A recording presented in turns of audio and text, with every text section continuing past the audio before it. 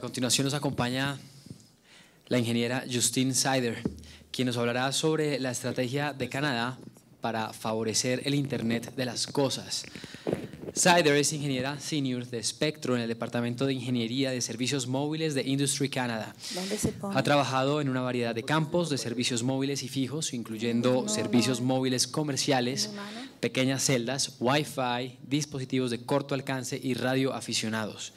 Ha trabajado en el Departamento de Ingeniería, Política y Licenciamiento de Redes Inalámbricas de Industry Canada y ha representado los intereses de Canadá en la Unión Internacional de Telecomunicaciones UIT y la Comisión Interamericana de Telecomunicaciones CITEL. Démosle la bienvenida a la ingeniera Sider. Buenas tardes a todos y muchas gracias a la ANE por la invitación de presentar aquí. Es un gran placer estar en Bogotá, trabajar con colegas y amigos y sobre todo porque aquí hace calor y en Canadá es muy frío. El invierno empezó la semana pasada. Entonces vamos a pasar en inglés para hablar de las estrategias para promover el Internet de las cosas. Entonces, so my presentation is in 3 parts. In the first part, I'm going to quickly look at what are these things that we talk about when we're talking about the Internet of Things. The second part, I'll be looking at ongoing international work to promote the Internet of Things and where you can get involved. And in the third part, I'll talk mostly about the Canadian approach to international engagement to ensure that Canadian interests are reflected in international standards and allocations for spectrum.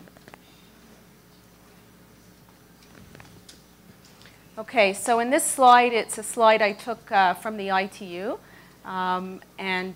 We can see that for the Internet of Things, what we're really talking about is 3 types of relationships: devices to devices, devices to people, and people to people. And the idea is that anywhere, anytime, in any place, we can be connected. And I think some of our esteemed colleagues talked a little bit about this yesterday. And one of the questions is, do we really want to be connected all the time, anywhere we are? Do we want to be sending all kinds of personal information over networks? I'm not here to answer that question, but I think it's a very important question that was raised yesterday by some of our colleagues. So when we talk about some of these things, what are these things? In many cases, we're talking about short-range devices, very low-power devices, RFIDs, hearing aids, medical implants, meters, sensors. And these things enable a multitude of smart applications and services: smart grids, home automation, telehealth, intelligent transportation systems. They produce a lot of data, big data. We heard a lot about that yesterday and today. And for me, from my area of expertise, really what we're looking at are the connections that they make wirelessly, that is through licensed and unlicensed networks, such as Wi-Fi networks. And also these things are in many cases consumer devices. They need to be cheap for them to be adopted en masse. So when we look at that, we look at ecosystems that can be created for these types of devices that are driven by international harmonization, and I'll get to that shortly. They also need spectrum, as I mentioned, unlicensed and licensed spectrum. And some of my colleagues also mentioned throughout the last 2 days how much spectrum, or raised the issue of how much spectrum is needed for these devices to work effectively and efficiently. And I don't have an answer for that. Okay, so I'm going to ask the computer guys to just click on the Cisco slide, if you can, right-click on the slide, so we can get to a picture that I think shows really the complexity and the simplicity at the same time of what the Internet of Things is.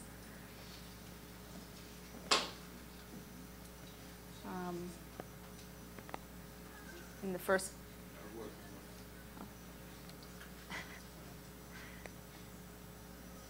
Okay, so we can just scroll up this is one of my favorite pictures when we talk about the Internet of Things. If we scroll down a little bit, the images I like the most when you scroll down is you see how all of these things relate to each other wirelessly through the Internet. And I think that what this slide also highlights is that wireless connections are critical to the implementation of the Internet of Things. And so are standards, because if we look down a little bit on the slide, you have an alarm clock talking to my car, talking to the taxis. You know, all of this can only happen if there's interoperability between all of these standards, so that in my case, my alarm clock can start my coffee maker a few minutes before I wake up and have that perfect cappuccino ready for me in the morning. And if it's been snowing a lot in Canada the night before, my phone will tell me or turn on my car and start defrosting the car, and I'll know that I have to get up a little bit earlier so that I can take all the snow off my front walk so that I can get out of my house. So for all of this to work, I think the complexity is in the implementation and ensuring that the standards that the standards are interoperable, as I said, so that all of these devices can talk to us.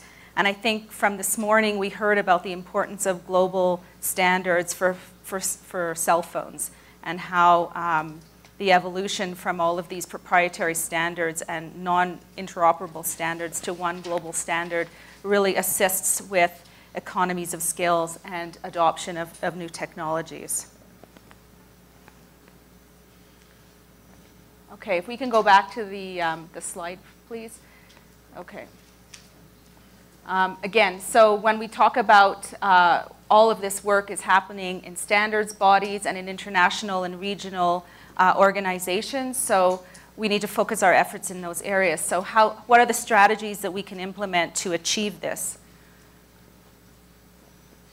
Okay, so as I mentioned, I would be talking about where some of this work is happening internationally. The Plenipot just ended in October. Importantly, for the Internet of Things, there was a resolution that was adopted at the Plenipot, and the Plenipot agreed to continue the relevant work of the ITU-T, the International Telecommunications Standardization Sector's work on enabling the ITU-T. Importantly, they talked about increasing global cooperation between the ITU-T and many standards development organizations that are working on various aspects of the Internet of Things, to increase the interoperability of these IoT services. And the Plenipot importantly invited member states, sector members, associates, and academia to participate actively in these studies. So the takeaway from all this is that collaborations will enhance interoperability, which is the key to the Internet of Things, so as to avoid conflicting standards, duplication of work.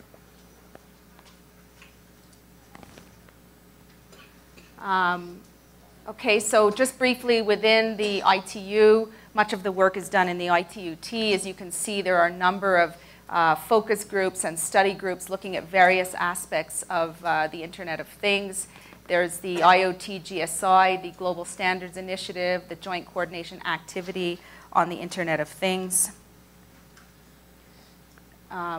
Continuing with that, the ITU-T view of the IoT is that the success of this will depend on the existence and smooth and effective operation of global standards, which is a theme that we've been hearing the past couple of days.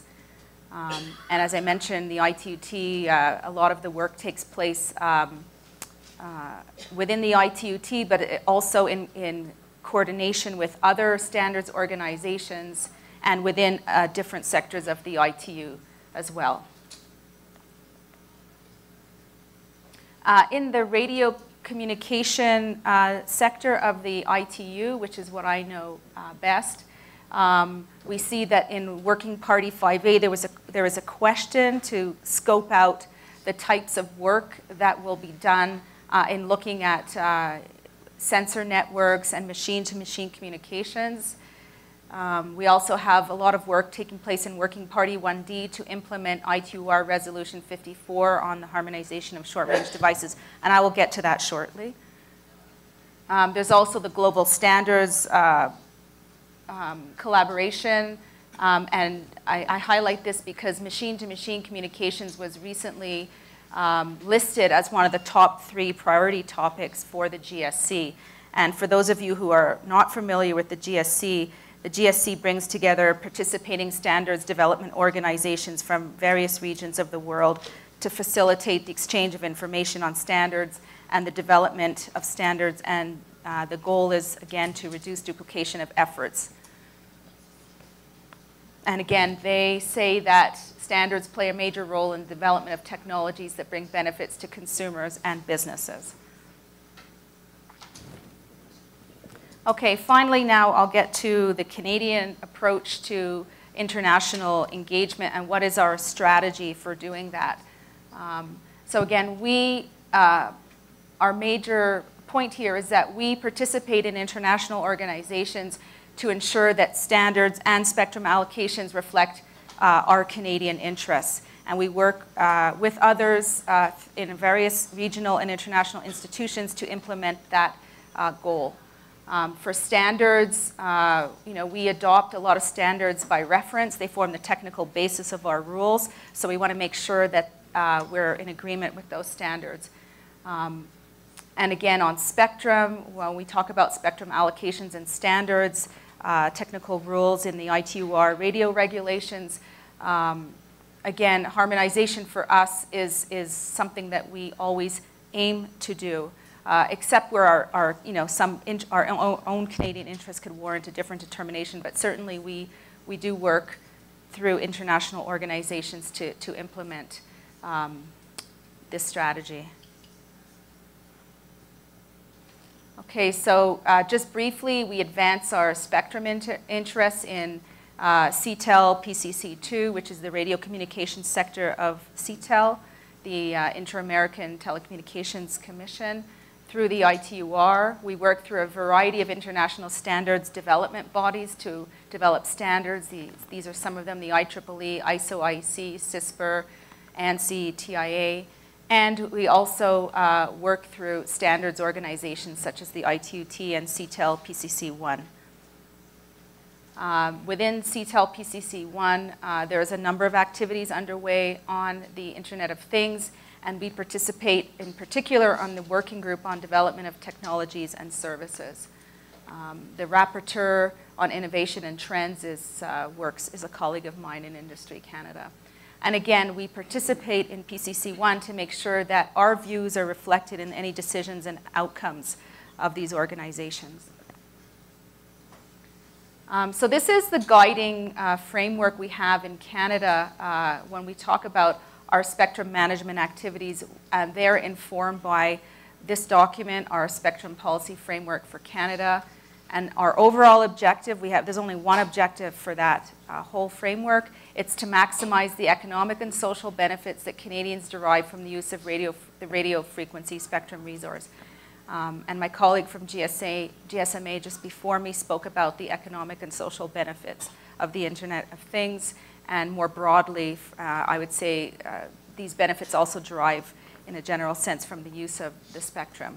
There's 8 enabling guidelines, but specifically relating to our approach to international work, there are 2 in particular that we should advance our interests and defend them internationally, and that our spectrum policy and management should support the efficient functioning of markets.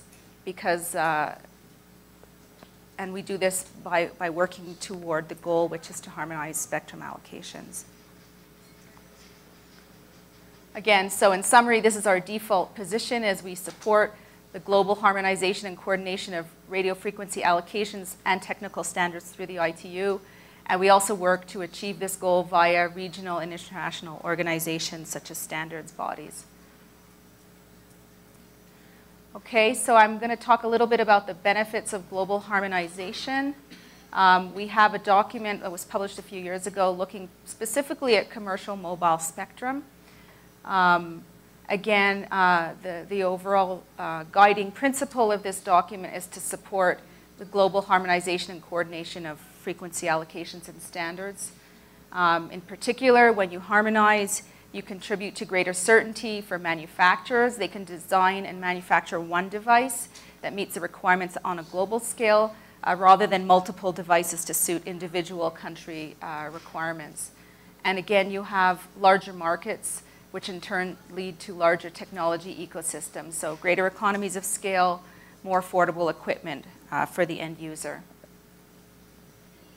So we have worked through the World Radio Communication Conferences and the ITUR to advance work moving from commercial mobile spectrum to short-range devices.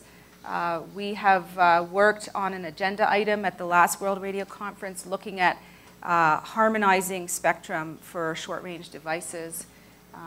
We've worked through CTEL to build up an inter-American position on that. We felt it was important to come with a regional position on the importance of harmonizing spectrum for short-range devices, the things in the Internet of Things. And we also worked through Resolution 54 of the Radio Assembly on studies to achieve harmonization for these devices. And we've also worked quite extensively through Working Party 1B, which again, through various recommendations and reports, is looking at short-range devices and the importance of harmonizing spectrum and technical rules.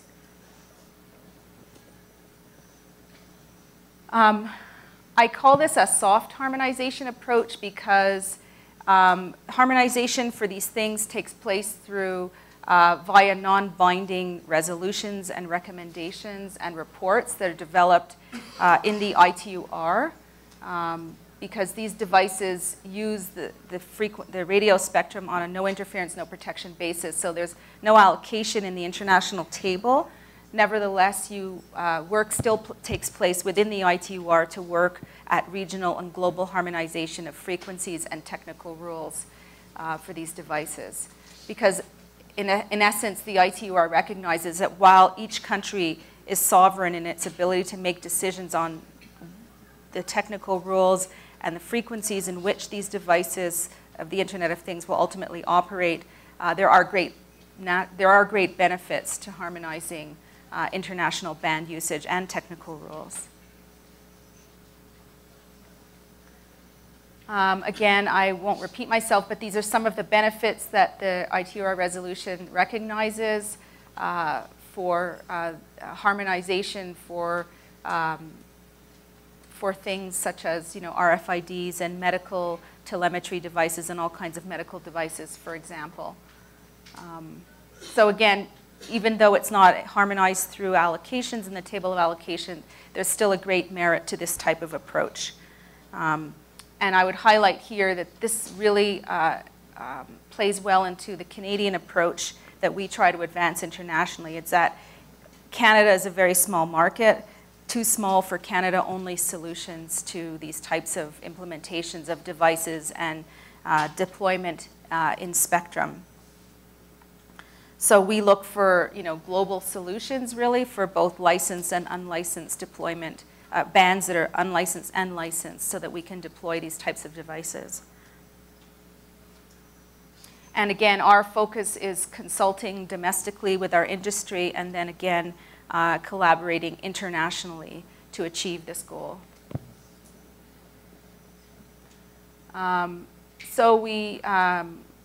Resolution 54 talks about the growth, the increasing demand for and use of these devices. Some predict the number of machine-to-machine devices will reach, we've heard, 50 billion by 2020. M2M connections are set to increase tremendously in terms of their percentage of the total global mobile connections that take place in licensed spectrum. So again, we see that these are GSMA numbers. I believe that about half or almost half of these connections will go through mobile networks.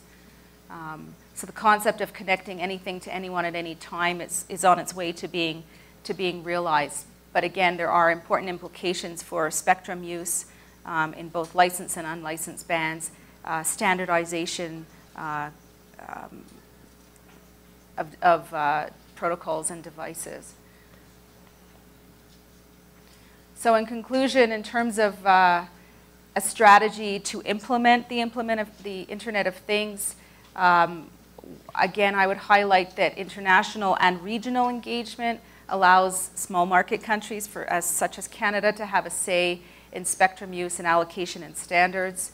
It ensures that our interests are advanced, and in our case specifically, we are a market 10 times smaller than the American market, which is right south of us.